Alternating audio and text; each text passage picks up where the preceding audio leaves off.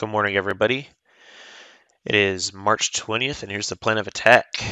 First time here, this is basically my plan on how I'm looking to trade 0 days to expiration SPX options and ES futures. And I would say kind of a crazy day or crazy overnight action in the market as last night I watched the ES rallied almost 0.75%, and then about 3 o'clock this morning I looked at the market and it was down almost 1%, and here we are almost back to flat. Volatility is here. But you don't need me to tell you that. It's pretty obvious if you've been involved in the market lately. All right, so let's break it down. Where I feel like I get my edge in this type of trading is having somewhat of an ability to project how I expect the current day's candle to close. So let's look at a few things here. Get my pen. All right, so the market did come rallying or came flushing down. We rallied to the daily 21 EMA and got stuffed. We're back below this 2-year point of control and starting to roll over. And I'll zoom in here, but this is a little pointer for you if you're unaware of this. When price actually gets like this super tight consolidated, there is a squeeze forming within here. And so if you go down to the lower time frames, you could kind of see a bullish or bearish consolidation pattern forming and look to play that in that direction. So I'll talk about that here in a minute, but it looks like it's forming a 4-hour bear flag at the moment. But all that could change as well. So before I go into breaking down all this information or the price action, what I'm looking at, let's look at the economic calendar today. There is nothing I could see that would prevent us from getting in a trade today. However, we could go to tomorrow. The Canadians are having their CPI information come out. As far as USD goes, nothing. And then Wednesday is so the market might be a little choppy this week, maybe, or it's going to price in a specific move, all for the FOMC statement. That's going to be the move of this week. All eyes are going to be on this. Anything FOMC inflation related moves the market. So anyways, the reason I point this out is because price action might be choppy or unclear up until this comes out. But like I said, nothing today and a little bit tomorrow. All right, so now let's talk about today. How do I anticipate today's price action to go? So today, by looking at this, to be quite honest, I only like the bearish scenario, and I'll explain why. The reason I only like the bearish scenario, the bullish scenario is a little bit harder because the larger trend is down. I'll change the color there. And then we came down to support. We've rallied to the 21 EMA, and then we're starting to roll over. This is, like I said, the 4-hour bear flag. So it looks like right now, it looks like buyers are coming at this place. And if you need to know where this purple level is, where I'm pulling it from, all it is a price point where price action has respected it several times. So it was support there, became resistance, support, resistance, resistance, support. You can just see how price likes to bounce off this level a bajillion times and do something. But that's where I've drawn that here in this kind of like an area. I was expecting price to rally, and this big O congestion level is right where price is bouncing off from right here. So that being said, that's where I got that. And the reason I like the bear scenario is because it looks like a big 4-hour bear flag. Let's pull up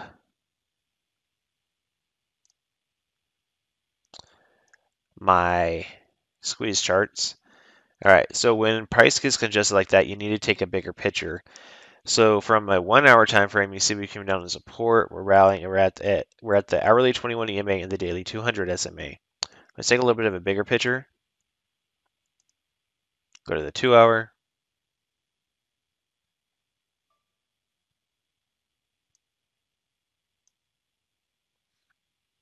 All right, 2-hour. We do have a 2-hour squeeze. That's 3 candles in to the short side, and it's right at the entry point for that squeeze to continue lower.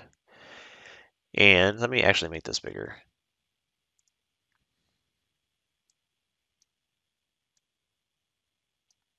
Glitching on me a little bit there, not showing the histogram. But this here. Okay, so I drew a trend line from this point, and you see it hits here, kind of respected there. So this is where I'm kind of expecting this bear flag to break down.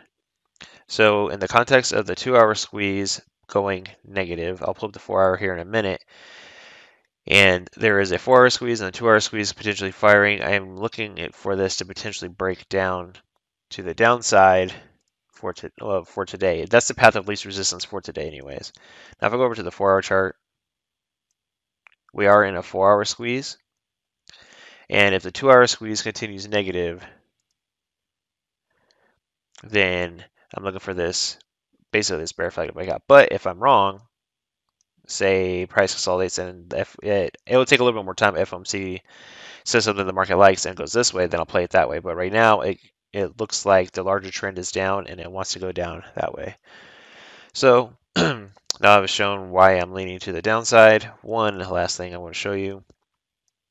Okay, so here is my weekly point of controls. Go to the daily. Okay, so we're below all of last night's price action. No surprise. Came down here, oscillated, and now we're rallying back up. We're at the weekly VWAP and the daily 200 SMA. Here is the weekly profiles, and we're right at the weekly volume profile. I'll zoom in here.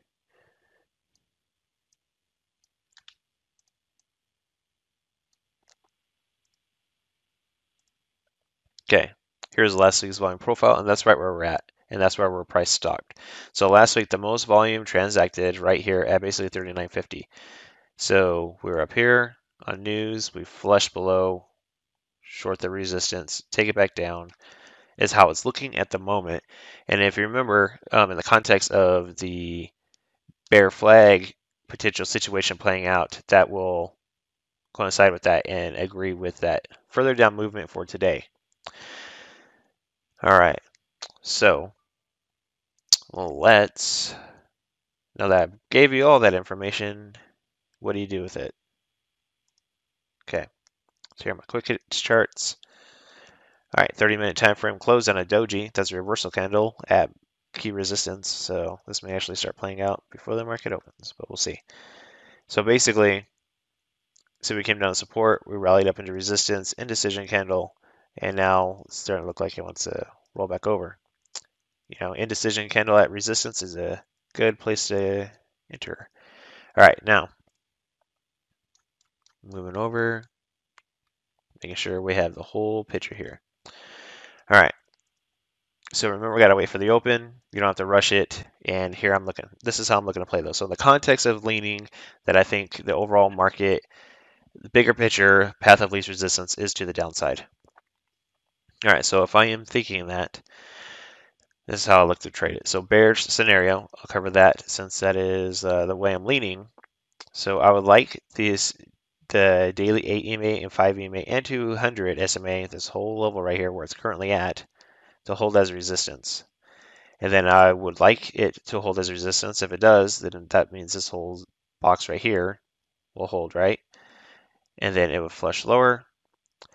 And if it's above this level at the market open, I'm going to wait for a flush lower with dots and rotation signals right here for the move lower, and keep an eye out for this level of support, which is down at 39.10. You get at least 40% of your position on that move there, right? But say it isn't above these key levels at the open. So the next bearish position potentially is, say price flushes lower before the open.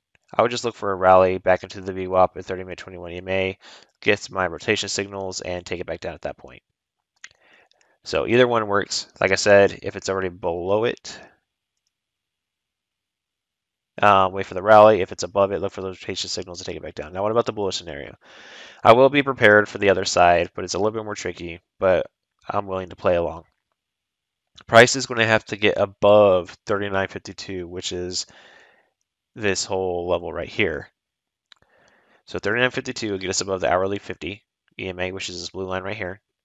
So price will have to rally up through, pull back, and test this level of support. And then I would like to see trend rotation signals and then look to take it out as we come up to basically 39.70. From that move to that move, you could get about 40% of your spread as well. So we're going to have to be quick on it. Market could be choppy and crazy heading into FOMC on Wednesday. All right, so quick recap. First bearish scenario, like I mentioned, price gets stalled here at the daily 8 EMA and 5 EMA and daily 200 SMA. Price is above it. We start to get trend rotation signals and a good flush. I'll look to short the flush lower. Second scenario, bearish scenario. Say price is already was up here and then it's below the moving averages. We'll pretend that the moving averages are like right here and the VWAP is. And then I would look for a potential bounce into the 30-minute 21 EMA and then short it that way. That's the two bear scenarios I like because it's below all the key levels, the squeeze, and everything like that. Now about the bullish scenario, least likely, but be prepared for. Price gets above this level, right? Same concept. We get above this key level of resistance. That I'm going to look for that resistance to become support, which is going to be right here. I like this level to be broken out of. And then just look to buy that dip and then play it up to basically 39.70. And then you can get 40% of your spread that way and 40% of your spread this way. So that's pretty much it. Be flexible today. This week could be tricky, but most importantly, be patient and follow your trading plan and honor your risk. But that's all I have for y'all. Have a great day. Start your week strong, and we'll see what plays out. Have a great one, everyone, and I'll see y'all again tomorrow. Take care.